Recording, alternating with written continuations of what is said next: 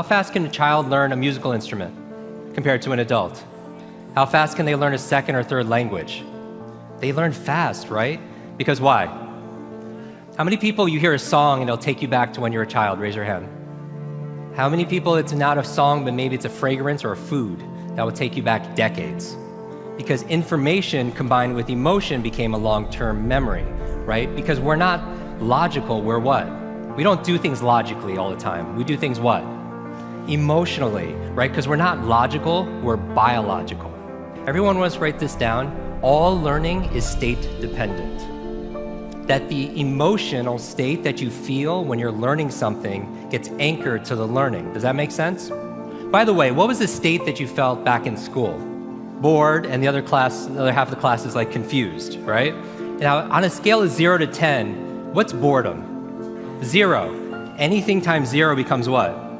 0, and that's why a lot of people don't remember what they learned. It's the emotional state. Does that make sense? We said that children are the fastest learners, right? That they have this curiosity and they play all the time. Now, it's been shown in science, the research, by playing more actually creates neurogenesis and neuroplasticity. Like Einstein didn't have a bigger brain than anyone here, but in certain areas of his brain, he had highly connectedness. He did these thought experiments where he would put himself in these brainwave states, specifically theta state. That's the state that you're in when you shower. That's the theta state. That's a relaxed state of creativity. You're inspired, you come up with new ideas, new things come out of you, right? And so he had more connections in certain areas. And so you could promote that by playing more. We live in an age where it's not your muscle power, it's more your mind power. The faster you can learn, certainly the faster you can earn, but not just financially, in all the areas of your life. I remember recently, I got to introduce two of my modern day superheroes. It was Stan Lee. And we're going to dinner. I remember asking Stan, I was like, I have to know, you've created all these incredible superheroes. Who's your favorite? And he looks at me without a blink, he's like, Iron Man. And then he's like, Jim, who's your favorite superhero? I was like, Spider-Man. And without a pause, he says, with great power comes... The opposite is also true. With great responsibility comes great power.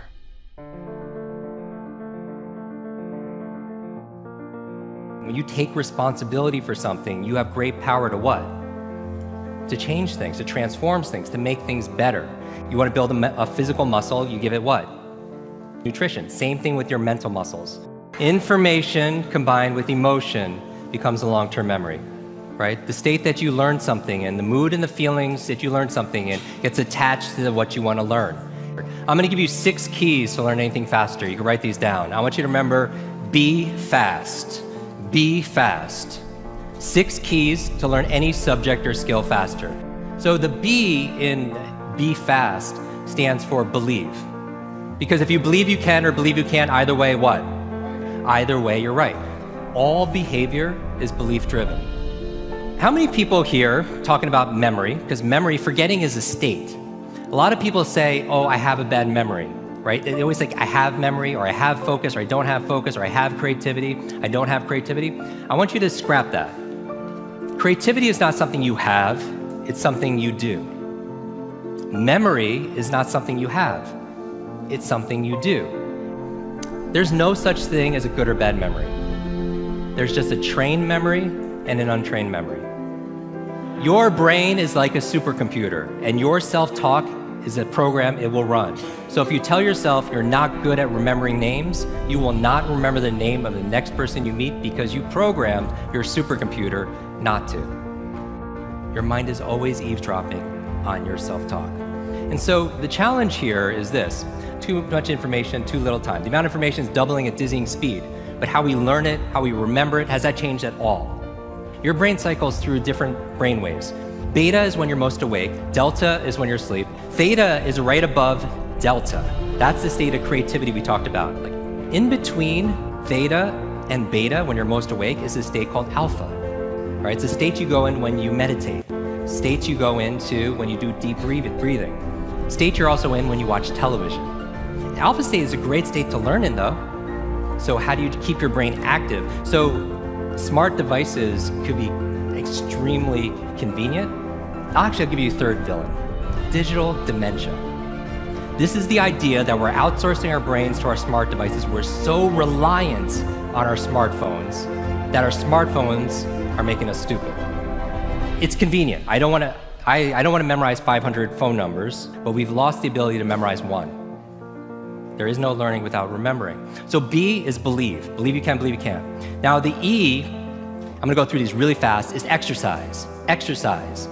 And what I mean by this is I mean physical exercise. Because your brain, the primary function of your brain is to control your movement. As your body moves, your brain grooves. If you want to learn any subject or skill faster, the F is to forget. Forget.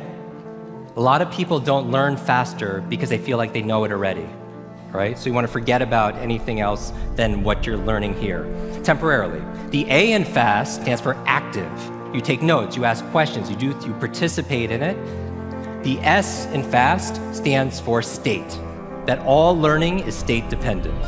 All learning is state dependent. I never want to learn in a bored state, right? Most people, like when they read, they're in a bored state. People wonder why they don't remember what they read. So control your state. Finally, the T in FAST and B FAST stands for teach. You learn with the intention of teaching it to somebody else. If you had to teach this to somebody when you got back home, your team, your family, your friends, would you learn it differently, right? So you learn with the intention of teaching to somebody else. Because when you teach something, you get to learn it twice. Let me close with this. When I got home, there was a package waiting for me. I opened up. I don't know if you could put this slide on, please. I opened it up and there's this photograph. There's a photograph of me and the entire cast of X-Men.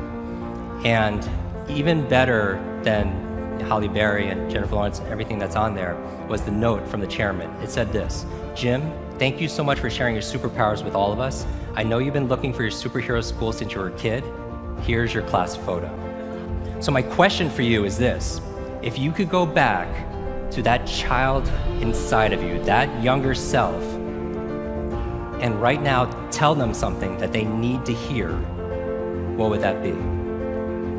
And if you were to go in the future, 1 year, 2 years, 5 years, 10 years ahead in the future, I believe you have wisdom inside of you. I believe you have greatness inside of you. If you were to project 10 years ahead of time and look back on this day right now, what does your current self need to hear from your future self? I have a quote that I get quoted on more than anything else. It talks about an egg and stress, that your egg is like your life, that if an egg is broken by an outside force, life ends. But if it's broken by an inside force, life begins. And all great things begin on the inside. Thank you very much.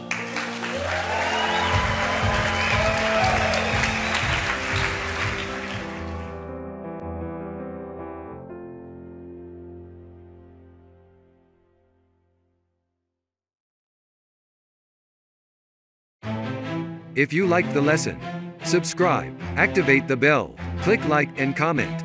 Finally, share the video.